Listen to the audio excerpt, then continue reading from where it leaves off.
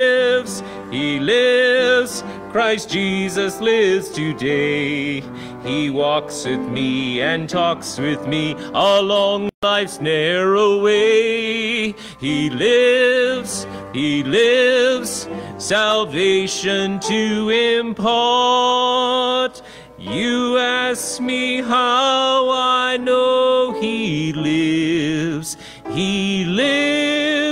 within my heart. Praise the Lord. Let's pray. Heavenly Father, we thank you and praise you and glorify your holy name. You are truly worthy to be praised. We thank you that our Savior lives and that he's coming again. Lord God, we give you praise and glory and thanks for all things tonight. We thank you for bringing each one of us out here. We thank you for those that are watching online. We ask for your healing touch for any that are sick out there, Lord. We pray that you would heal them and raise them up. Lord, help us tonight as we study your word to dig into your word and learn more about you, that we might grow closer to you. And Lord, I thank you. I thank you for salvation. I thank you for our Savior. And Lord God, I ask that in all things tonight you would be glorified. In Jesus' name, amen and amen. Okay, praise God. Thank you guys for singing. Thank you, thank you.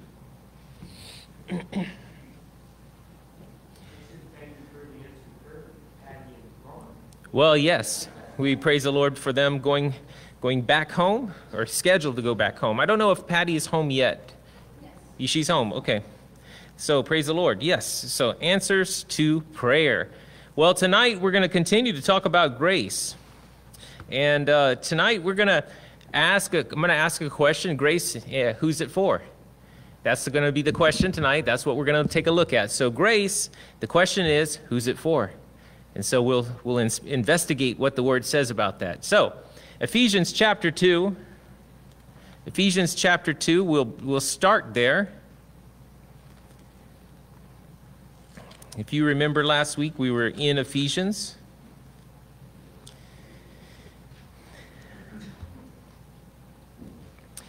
All right.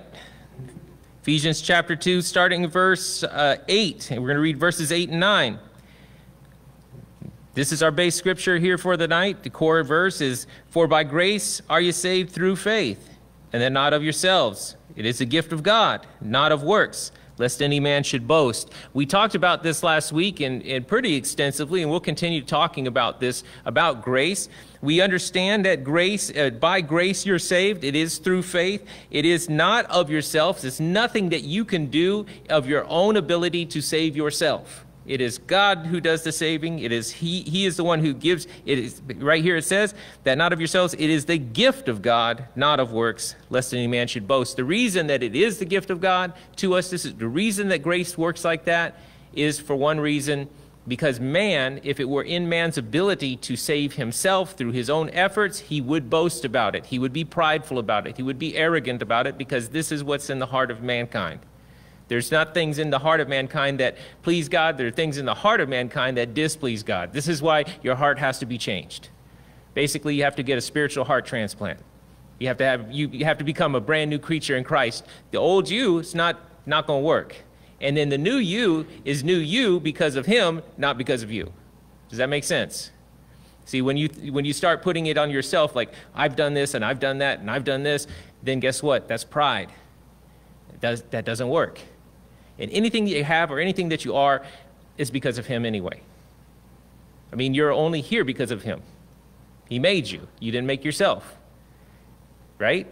So this is what grace teaches us a lot about that. But who's it for? I mean, we see that for by grace you're saved through faith. It's a gift of God, not of works, lest any man should boast. We're going to go over to Romans chapter 3. Good morning, afternoon, evening. Depends on where you're at, I guess. Romans 3, starting at verse 9. Romans 3, verse 9. Amen.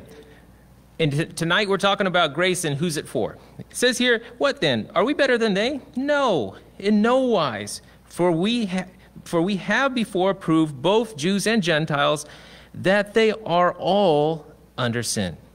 As it is written, there is none righteous, no, not one. There is none that understandeth. There is none that seeketh after God. They are all gone out of the way. They are together become unprofitable. There is none that doeth good, no, not one.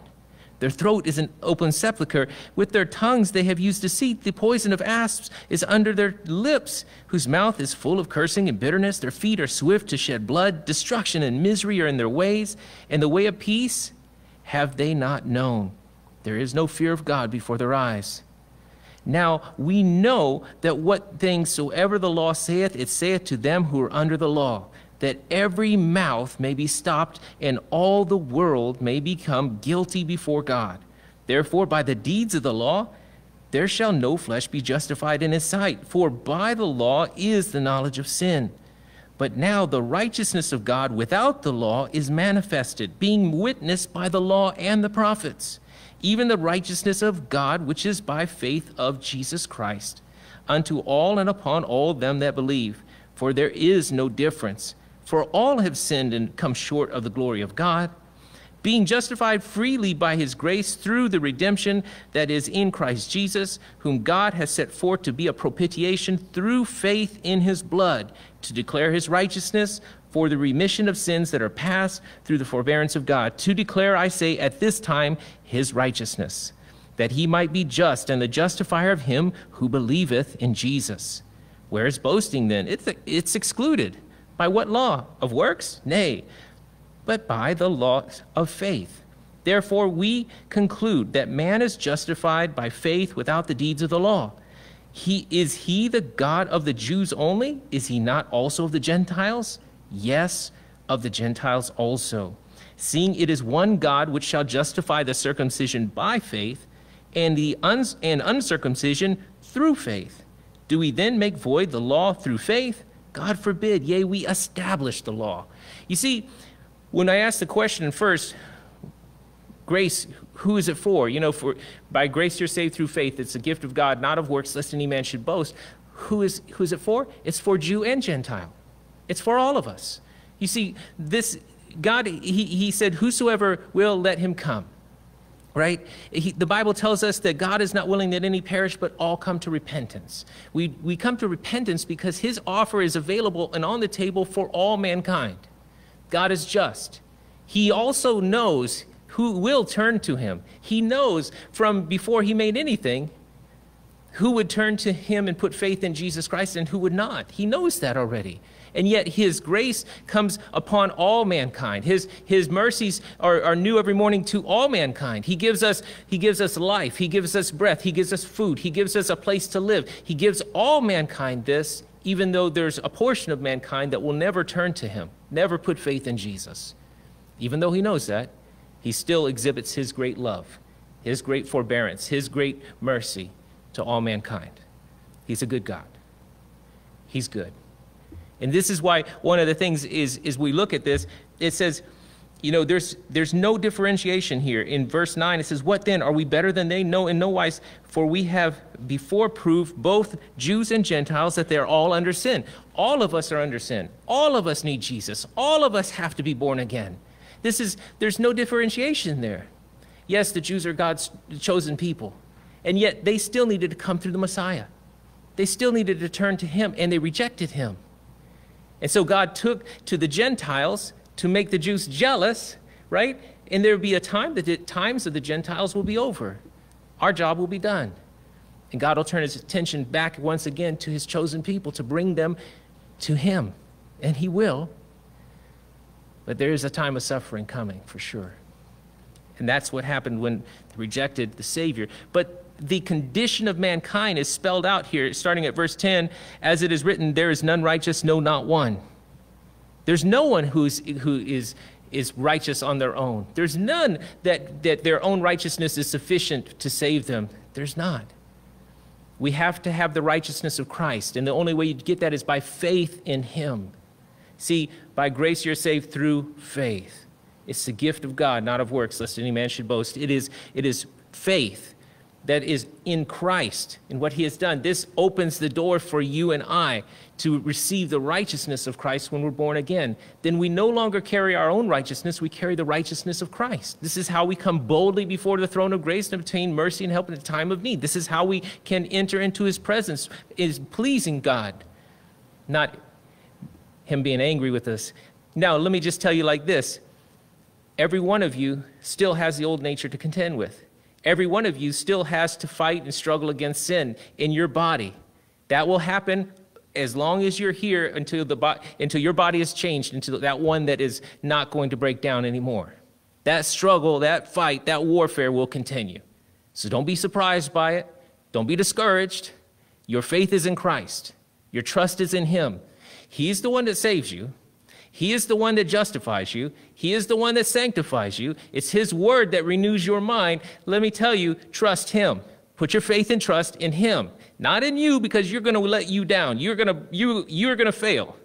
But he doesn't fail. He never fails. So put your faith and trust in him. Be quick to repent. If you sin against God, if you sin, go to him. Repent. Say, Lord, I did this. He's not surprised. He knows. Amen? But it's not good for you to try to, just like run from him, because there's nowhere to go.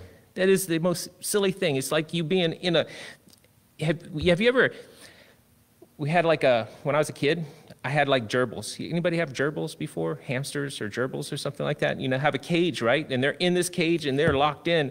And it's kind of foolish for them to run around when I come over there because they can't get away. Where are they going to go? They're in the cage. They're right here. Hey, I got you. I wasn't going to harm them anyway. But the whole point of it is when you sin against God, you're running. It's like you're spending all this energy trying to run from the Lord. Where are you going? Where are you going? Just fess up to him. I messed up. He knows. He knows. But when you repent, he's faithful and just to forgive you. When you confess that sin to him, he's faithful and just to forgive you and cleanse you from all unrighteousness. He loves you. He loves you. It says here, but the condition of mankind is pretty bad. And as you can see, this really bears out. They are all gone out of the way. They are together become unprofitable. There is none that doeth good, no, not one. This is why sometimes people say, how are you? And you say, I'm good. No, you're not. He's good. Amen? But we're not. There's none that doeth good, no, not one. He says their throat is an open sepulchre, and with their tongues they have used deceit. The poison of asps is under their lips, whose mouth is full of cursing and bitterness. Their feet are swift to shed blood. Destruction and misery are in their ways, and the way of peace they have not known. There is no fear of God before their eyes. Now, before you get so, get up on your soapbox and point at everybody else, he's talking about you. Amen? And see, when we look at the mirror, which is the word of God, we look at the mirror reflects our unrighteousness and our need for the Savior, our need for Jesus. The word of God reflects to us our true condition. Outside of Christ, it's terrible. It's absolutely terrible. But in Christ, you're a new creature. In Christ, old things are passed away. All things are become new. In Christ, you have life. In Christ, you have hope. In Christ, you have the victory. In Christ, you can be the overcomer. In Christ, you can endure to the end. In Christ, you can go through all things, knowing that he is faithful and just. In Christ, that's where the answer is. Outside of Christ, it's a bad place to be. But that's where we all were. But you're not there now. You put faith and trust in Jesus as your Savior. Amen? Now that Christ is your Savior, what are you supposed to do? Put on the Lord Jesus Christ. You're supposed to walk with him. You're supposed to, in your life, do those things which are good, right, and pleasing in his sight. That doesn't save you. That doesn't change you. In a spiritual aspect, you're born again, right? But what I'm talking about is that your efforts are your necessary service. This is what you're supposed to do. That's what you're supposed to do as Christians, if that makes sense. I had to back up because I'm going too fast. Now we know that what things soever the law saith, it saith to them that are under the law, that every mouth may be stopped and all the world may become guilty before God. The law points to our guilt. The law shows us that we are guilty. Before the law was given, that time period before, from the creation to the time the law was actually given, our conscience bore witness to us what was right and wrong. God gave the Jews the law. The law established the law of Moses, and that's in your heart right now. That law that those 10 commandments that you saw written on stone are now written in your heart. You know what is right and what is wrong as far as that goes. You know, somebody doesn't have to come up and tell you, did you know, I just want to let you know, just in case you didn't, that murder is not okay. And you're like, oh, hey, you know what? Thanks, I missed that. You didn't have to miss that because you knew that that was wrong. Your heart bears witness that that's wrong. Matter of fact, all of those things that are in the law based on our relationship with one another, because, you know, the law has this relationship towards God and this relationship towards man. Isn't that kind of neat? It looks like a cross. Anyway, the first commandments were towards God, our relationship with him. And the others were geared towards our relationship with one another. This is why Jesus said that, you know, the love your Lord your God with all your heart, soul, mind, and strength. Love your neighbors yourself. On those two commands, it hang all the law and the prophets. That's what he's talking about, all of that. And guess what? God puts that in your heart. You know it's not right to blaspheme God's name. Does it affect you when you hear somebody blaspheme his name? It really does. It really affects you, you know, because as a Christian, it should affect you because he's the one you love. And yet you don't rise up in anger with those people. You rise up in love and explain to them the gospel, share with them the gospel message.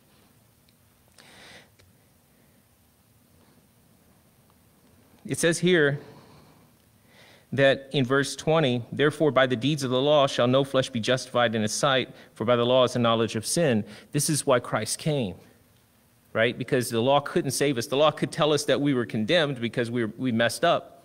The law is good. The law is perfect. The law is great. And if man could only keep it, it would have been wonderful, but we couldn't. We couldn't keep it. Jesus showed us our sin in the fact that the Pharisees took pride in the fact that they were like so faithful, they were so religious. And yet Jesus said that if you looked on a woman and lusted after her, you've committed adultery already in your heart. So he takes the law from just the table of stone in conduct to your very thoughts, your very intents of your heart. See, God really looks at our innermost being, all of us. This is why we couldn't keep the law. This is why we needed grace. If we didn't have, if God didn't offer grace and mercy through Christ, we would all be lost. There would be no hope. And we can all agree on that Christ is the reason that we have life. And that's a good thing. It says here that, but now the righteousness of God without the law is manifested, being witnessed by the law and the prophets, even the righteousness of God, which is by faith of Jesus Christ unto all and upon all them that believe, for there is no difference. See, this is where I love this, because he says there's no difference. Jew, Gentile, you have to put your faith in Christ. You have to come in through the door. This is for all mankind. When we say Gentile, I'm talking about every nation under heaven other than Israel. And Israel has to come in the same way that you do, the same way. We all have to come through Christ. And so he really spells it out here, because in those days, in that time, there was a real differentiation. If you were Jewish, you didn't have anything to do with Gentiles. And this was, you know, Gentiles were actually considered dogs. I mean, that's why when the one woman was saying wanted Jesus to heal her daughter, Syrophoenician lady, wanted Jesus to heal her daughter, he says it's not good to give the children's bread to dogs. Now, if somebody called you a dog when you went to them for help, that would be kind of rough, right? And Jesus did that. But what was her response? Well, even the dogs eat the crumbs under their master's table. That's faith. And you know what? He responded to that, and her daughter was healed. You see, understand that when you come to God, you can't come to him in pride. It doesn't work. It's humility. You have to come to him humble, bearing nothing, because we have nothing. Without him, we're nothing. We have nothing. We have nothing to offer God but all of our being. And we're still on the nothing scale. You know, I love the fact that somebody says this. I ask sometimes, talk to somebody, and I ask them, I said, you know, well, how are you doing? And I'll hear the response, well, I'm a sinner, saved by grace. And I can agree with that. You know, I talked to a gentleman just the other day on the airplane, and I kind of told you guys a little bit about that, just some of you guys a little bit about that, but I talked to a gentleman. Again, God works miraculously, how he puts you right where you need to be at the right time in the right place. He put me, I was in a different seat in a couple hours before the flight. I happened to get internet for a minute because where we were at, there was no internet. I couldn't get access on my phone to the seat arrangements, but then we went to a restaurant and there happened to be internet where it came in, and so I turned it on, and then this seat pops up, and I'm like, oh wow, that's an aisle seat. I really like those because I like to be able to, you know, get up and walk down the aisle when I need to, and so I clicked on it right away. And then everything else was gone. And I mean, there was a full flight, so it just disappeared. So anyway, I was like, oh, that's wonderful. And I get to this seat, and then this gentleman comes on, and I come to find out a little later that he is self-described himself as very cheap. He's a cheap individual. He says, I don't like to spend money. He says he's working up on the North Slope for his family. He's going to take that money back and reinvest in their family business back in Idaho. But he said it cost $300 for him to change his flight, but he did it. 2 days ago, he changed his flight to that flight because he said something was telling him he needed to be on that flight. And it was great because he sat down right next to me. I know what the something was. That was the Lord. When we started talking about Jesus, we talked for 4 hours on that plane. And truthfully, God disclosed the secrets of his heart. Like the things that he kept inside, his prayer that he kept in his mind and in his heart that he was praying up on the North Slope. I'm talking to him, and in the process of talking to him, I give him the four questions that he had. I gave him the answers to those questions. I didn't even know the questions. Just gave him here's 4 things, just one after another. And he was absolutely blown away because he said, that's what I was praying for. That's what I was asking God about when I was up on the North Slope. You see, this gentleman he had been involved in church in his younger years, but it was a legalistic church. It was a church that if he didn't show up on Sunday, then everybody was looking down on him. When the pastor or the deacons or elders would talk to somebody, they would talk down to people. That's not how we're supposed to be.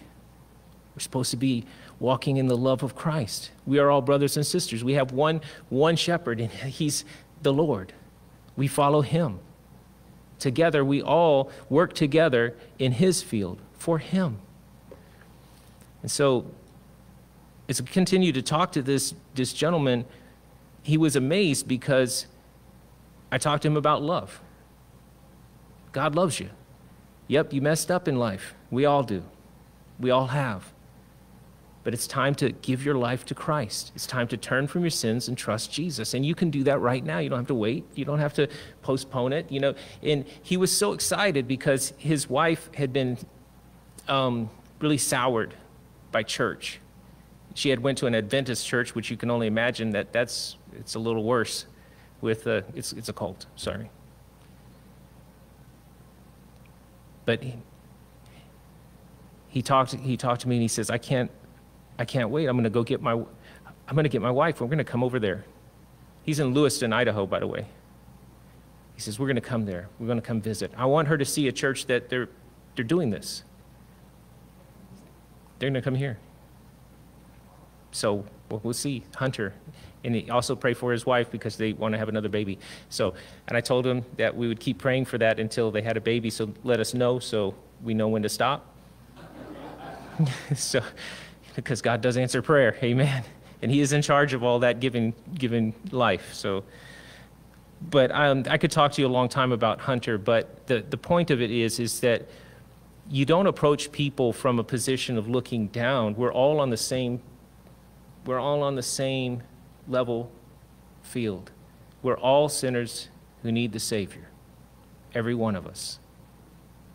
And when you realize that person next to you, that person down the street, that person at the store, that person that you work with, that person that calls you up on the phone in the middle of the night wanting to sell you something that you don't need, when you realize that all of these people are on the same place that you are and they need Jesus, and you know what it was like when you were walking in sin with no hope, without God in the world. You know what that's like. You know what it was to walk in that, the pain and the misery of darkness, being alone and not having that assurance that everything is okay. But now in Christ you do. So show that love to them and tell them about Christ. Tell them about Jesus. Be bold with your faith and share the good news of the gospel, because it is good news. It's the best news ever. There's no better news on the planet than to tell them about Jesus Christ. I heard a preacher say something. Well, I heard two things, and one thing I thought was really great, that, you know, there's one preacher said this. I wrote it down because I thought it was a good quote. He said, "We deserve nothing good from God." I thought that was appropriate, but he didn't finish there. He says, "We deserve nothing good from God. No one does. He has every right to let us all go to hell. But grace. But grace. God gives grace." And I don't remember what the other quote was. When I remember it later, I'll tell you. But I don't remember right now.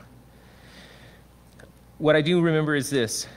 In verse 23, it says, "For all have sinned and come short of the glory of God, being justified freely by his grace through the redemption that is in Christ Jesus, whom God has set forth to be a propitiation through faith in his blood, to declare his righteousness for the remission of sins that are past through the forbearance of God, to declare, I say at this time, his righteousness, that he might be just and the justifier of him which believeth in Jesus." Now see, this is what it's all about. It's about him, not us. Did you notice that? It's about him and not us. He says, "For all have sinned and come short of the glory of God, and that we are being justified freely by his grace through redemption that is in Christ Jesus, whom God has set forth to be a propitiation through faith in his blood, to declare his righteousness for the remission of sins that are past through the forbearance of God. To declare, I say at this time, his righteousness, that he might be just and the justifier of him that believeth in Jesus." You believe in Jesus? Do you believe that he died for your sins? Do you believe that he not only died, but he rose again? And do you believe that he's coming back again? He is the justifier. He justifies you. He makes you right in his sight. That's good news. And this is by grace, and it's not works that you've done to do this. You don't work to be good enough so that God will eventually accept you. You got it wrong if you think that way. It's not that way. It's this way, that we were fully corrupt, that we had nothing good in us, and yet he died for us. When we were his enemy, he gave himself for us. And if we put faith and trust in him, he forgives us and justifies us in his sight. We are then held by him. What can separate you from the love of God? There's not a demon in hell that can do it. Satan would like to if he could.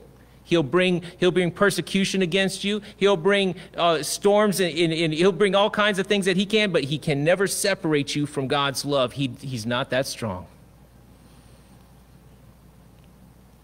Bible says that Jesus, he is able to keep you from falling. Trust him. Trust him. He's got you. I love that. We have a good God. His ways are always good. Our ways aren't, but his ways are. And he is merciful, and he is forgiving, and he is loving. So trust him. Turn to him, not based on your own goodness, based on his. You understand that when you live this life as a Christian, you're living this life because it's no longer I that live, but Christ that lives in me. It's not me anymore, it's him. That's how we have to live. That's how we have to think. That's how we have to talk. It's not me anymore, it's him. Live for him. Do everything you do for Christ. Whether it's a big thing or a little thing, do it for Jesus. Amen? We were sitting in the plane. I got to tell you one more. We're sitting in the plane, and we landed a half hour early. We got there a half hour early. The plane was moving. The pilot flew great. It was the smoothest flight I've ever been on in my life. I've never been on a smoother flight. It was beautiful. We landed there a half hour early, and Hunter breathes a sigh of relief here because he's got one more flight to get home. He says, I got one more flight, and it leaves. You know, it's boards in a half hour. And we're like, well, we have a lot of time. But you know, things can change, right? And so as we sit there, we begin to sit there and sit there and sit there. And we're not at the gate yet. And the captain comes on and says, well, ladies and gentlemen, this plane that's at the gate, we thought it was going to be leaving, but unfortunately it's not leaving. We have to wait for a tow crew to come and tow it to the hangar. It's not going anywhere tonight, so it's going to be a little bit, and just please be patient. We thank you for your patience. So as we sit there, and I see him starting fidgeting in his seat, getting nervous, and I told him, it's okay, God's got you. You're going to go home tonight. You're going to make it there to your family. God's got it. He says he's going to work this out for you. And I remember sitting there as we were talking, and then I stopped and I was like, I need to pray. So I prayed. And I said, Lord, please open this up so we can get Hunter home to his family tonight. No sooner than I said that, the captain comes on. Looks like we're moving forward, folks. We're gonna get into the gate now. It was like just that fast. And I was like, thank you, Lord. That was that was just a prayer. I just prayed and asked him, but God answers prayer. And it works really good when you're praying for others, not your own needs. Amen? And it's just wonderful how God does that. And he cares. And yeah, I got to exchange numbers with him, and I got to see him running off. He's a big guy, and he was running. He could be a football linebacker. He's a big guy. You'll see what I mean. But I was thankful to God for what he did in Hunter's life, but in my life too, to see that God's caring hand, to see that Hunter was actually struggling up on that slope because there was so much negativity up there. It's a dark place up there, and he was struggling, and he was struggling, and he's questioning a lot of things, and it was wonderful to know that God had the answer for him already. You know, when he was up there on the slope asking those questions, God already arranged the answer. And I thank God, because God will use you as a messenger. You know, God will use you that way to deliver his word, to deliver his word to somebody that's hurting, somebody that's in need, somebody that needs to be encouraged, somebody that needs to know about Jesus, maybe a Christian that's out there, you know, kind of just lost direction. God will use you at times. Be available. Be available for him. Don't keep your mouth closed, but open it boldly and speak good things that God has done. He's a good God. He loves you. Jesus is coming again. The world knows it. Do you know how the world knows that something's about to happen? Isn't it great to see that? I think it's great. The world, they know something's about to happen. They don't know what. I know what's going to happen. Jesus is coming. There's going to be some dark times, though, and you know that too, because we read the scripture together. We know what's coming. This is why it's so important that in this last harvest, this last time of the harvest, that we get out there and bring people. There's a thing called a benchmark. Have you heard of a benchmark? You guys ever heard of a benchmark? A benchmark is like a standard. There's a standard right here, and that's what you base progress on. Let's say if you want to look at the best thing is it reminds me of it is when we lived in Okinawa, and they would show, and I shared this before a long time ago, but that Armed Forces Network, they shared this picture, this commercial. It was a really cool commercial because it had they showed a reef, you know, and fish swimming around this reef and stuff, and it was like there was a lot of fish. It was beautiful. They said, you know, this is what we think is normal. But then they showed the next picture and said, this is what it's supposed to look like. And it was multitudes more fish in colors and brightness. And why was it like that? Because a lot of these, you know, first of all, a lot of these reefs got destroyed. They do some illegal fishing out there, and dynamite and stuff like that. It's not good. But they were showing what we perceive as normal, but what is actually normal. See, The world perceives that they're okay, that they're normal, that everything is, they're living life just how they're supposed to. But we see through the benchmark that that's not normal. It's not normal to live in rebellion against God. It's not normal to live a life in opposition to the Lord, in one that's in hatred. This is why the movies are terrible. This is why the movies are terrible today. Because movies represent death and destruction as a good thing, and that's terrible. You understand when the hero of the movie is murdering people that, the world, they applaud, they think that's a wonderful thing. It's not a wonderful thing. These people are created in the image of God. What are you talking about? The whole thou shalt not kill, that's a thing. Amen? Not to do violence to the blood of any man, that's a thing. And it's weird because the world is looking at things what they think is normal, but it's not. It's not right. And the actual reality is much different than what they think. And the thing is that Christians are not immune to that. We're not immune to that. Because the way that the church should be, maybe it isn't the way the church is. Maybe the churches today that have a form of godliness but deny the power thereof. Maybe they think that's right. They have a liturgical system of government, and they come in and they do all of these things, but the love for Christ is not there. At the Catholic Church, they come in and they dip their hand in the water and they do the sign of the cross, and they come in and they'll sit through the Mass, and hopefully they went to confession beforehand so they could do that, Right, I don't want them to do that. But, what I'm saying is that, they think that that's good, that's right, but it's not right. Mormon Church, they adopt a false narrative, with the Book of Mormon, and they try to apply another testimony of Jesus Christ when God clearly says in his word not to add to and take away, and certainly not if anybody comes to you preaching another gospel, and that would be another gospel. Don't receive that. Jehovah's Witnesses, same thing. Watchtower, the Watchtower, they used to think that only 144,000 would be saved. That's why they were so busy out handing out magazines, because they were trying to earn their way to heaven. You understand that that's not the right way to look at things. And in our churches today, we need to walk in the love of Christ. We need to love God with all our heart, soul, mind, and strength. He needs to be the passion of our life. He needs to be everything to us. He needs to be our all in all. And we need to love our neighbor as ourselves. But how can the church do what the church needs to do if the church is so busy with entertainment in the world? We get so caught up with the movies and television, and we sit and enjoy entertainment that blasphemes God, that does everything that God says not to do. The entertainment models that are out there with the movies and television shows, they're presenting rebellion against God, and the church is sitting there just consuming it. How is that good? How is that right? How is that honoring God? Is that what Christ died for? To free us so that we can go and do those things which God says not to do? The Gnostics tried to do that. That's not a right thing. We're supposed to come out from among them, be separate, touch not the unclean thing.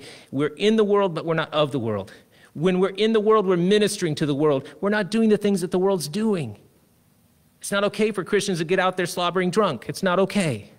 It's not okay for Christians to be out there smoking pot. That's not okay. It's not okay for Christians, so-called Christians, to marry the same sex and say, we're Christians, we're going to church. It's not okay. Got churches that are doing opposite of what God said, and we think that that's okay. It's not okay. They think that that's normal, but they've gotten away from the benchmark. When we get away from this word of God, when we get away from the word, we're going to start doing everything that God said not to do. When we add to or we take away from the word, then we will do that. We will open the door and we'll find ourselves in a place that we don't want to be. Benchmark. Not legalism, just doing what's right. We're saved by grace, but we don't continue in sin so that grace may abound. We fight against it. You have not yet resisted unto blood, striving against sin. Fight. Fight that warfare. Your number one enemy is you. You. Your old nature, this is why deny self, take up your cross and follow him. We have to crucify that old nature. And that's a daily thing. And you do it through the word. When you neglect the reading of the word of God and neglect prayer, then you are setting yourself up for failure. I'm telling you right now. If you're too busy to pray or too busy for the word, whatever you're doing, it's not more important. It's not more important. Well, you know, I got to work my job. Yeah, I understand that. But how long did you sleep? How long did you sit in front of your TV? How long did you get involved with things that don't matter and put aside the thing that does matter? Men, you're responsible for teaching your homes, your families. You have to teach them the word. And thank God when you do. Thank God that I believe that you guys are teaching your families the word. But don't forget, it's a responsibility given to you by God to do. Train up a child in the way they should go, and when they're old, they won't depart from it. Mothers, understand Timothy heard the gospel from his grandmother and his mother. You have a responsibility to share and to teach that word of God to your children. Pray for your husband. Pray for him. And if you have family that's already gone, then I'm going to tell you right now, pray for others. Just keep them in prayer. Family, friends, brothers and sisters. Love one another. Love will do that. Does that make sense? Okay, we should stop here because I have a lot more, but we should stop here. Let's pray. Heavenly Father, we do thank you and praise you for your goodness, mercy, love, kindness, and compassion towards us. We thank you that the gospel of our Lord and Savior Jesus Christ, it's been given to us, Lord. Each one of us, Lord, we look to the cross. We look to the sacrifice that our Savior did. He was a propitiation for our sins. He took our sins upon himself and died on that cross. But he didn't stay dead. He rose again, conquering death and the grave and assuring to us, Lord, that you will one day raise us up. One day we'll come out of the grave. If you delay your coming, one day we'll come out of the grave. If we're alive unto your coming, Lord, we thank you that you will change us in a moment, in the twinkling of an eye, and we look forward to that day. Either way, we look forward to seeing your face. Either way, we look forward to being with you forever. Lord, this world holds nothing for us. Although we could have all the riches of this world, they mean nothing. You are the one that means everything. And God, will follow you, will trust you, will walk with you all the days of our lives. Let our ways be pleasing in your sight, Lord. Help us to govern our lives according to your word, to not to stray from it. We love you, we thank you, and we praise you. I ask that you would give safe traveling mercies to each one tonight as they're going home. If you give us opportunities to share the gospel with others outside before we get home, then praise the Lord. Or tomorrow, Lord, if you give us tomorrow, give us an opportunity. Make that divine appointment, Lord, with someone who needs to hear about Jesus. And God, give us the boldness and the wisdom to get out there and tell them the good news. We just thank you and praise you in Jesus' precious name. Amen and amen. God bless you guys.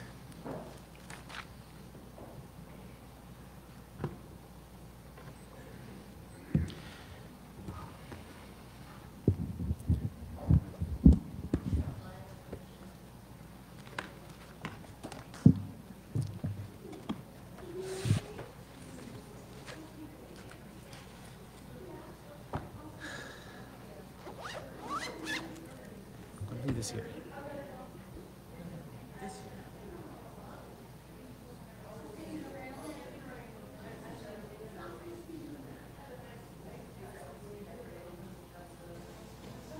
It says send a photo, but I don't see it.